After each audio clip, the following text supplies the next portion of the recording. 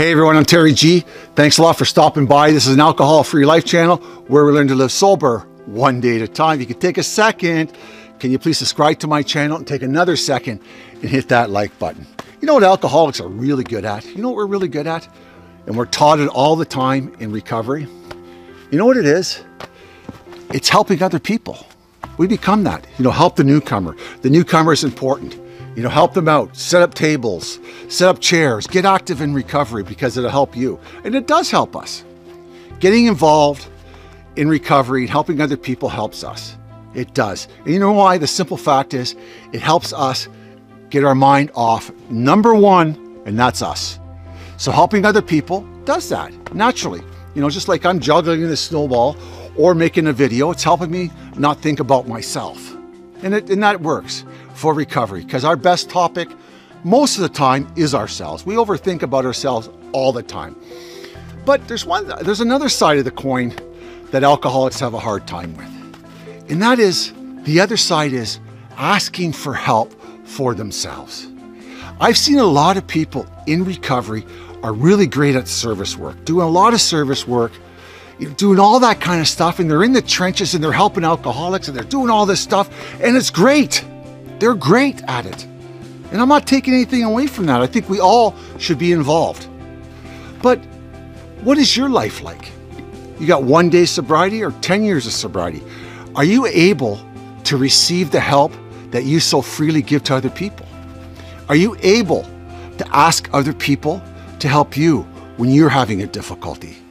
Are you able to do that? A lot of people find that difficult. They find it easy to ask for help. Not ask for help, to give out help or listen to people when they have difficulties. But for when it comes to themselves and they have something that they need help with, they find it hard. And we have to learn how to do that. Are we able to receive the help that we so freely give to other people? Is this things going on in my head that silly that I can't tell somebody? Is my marriage so bad that I'm afraid to tell somebody, talk about it because I'm embarrassed? Or is work going so crummy, I'm making, should I complain? Because I'm always told to be grateful for the things I have in my life because it could be a lot worse. Is my sex life okay? Am I feeling normal about it?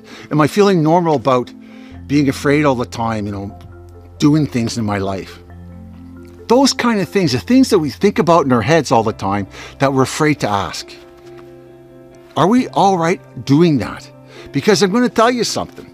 No one is an island. Nobody is.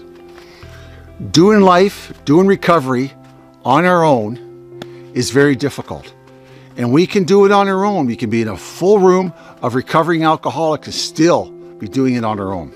I'm not saying we have to talk about all our difficulties or tell all our problems to people or ask for help from everybody.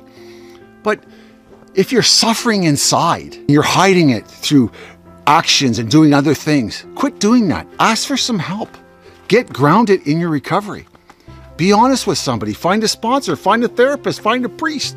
Tell a good friend, somebody else. Ask for help. If your car breaks down, you call a tow truck for help. That's easy. So if you're not feeling so well inside, ask for some help. Go over to somebody and bend their ear for a while. Because alcoholics sometimes find that part of recovery very difficult, especially if you have long-term recovery. If you got 20, 30, 10 years, you think you should have it made recovery. Well, it's not. Life is not like that.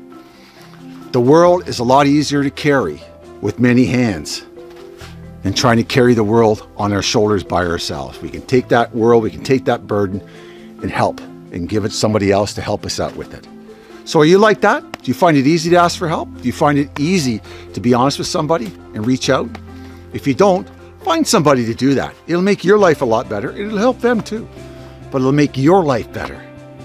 Because for myself, I had to find somebody that I could trust and talk to about the silly things in life that I thought could be silly saying it, kind of like immature and silly, but I would say it anyways and I'd feel better.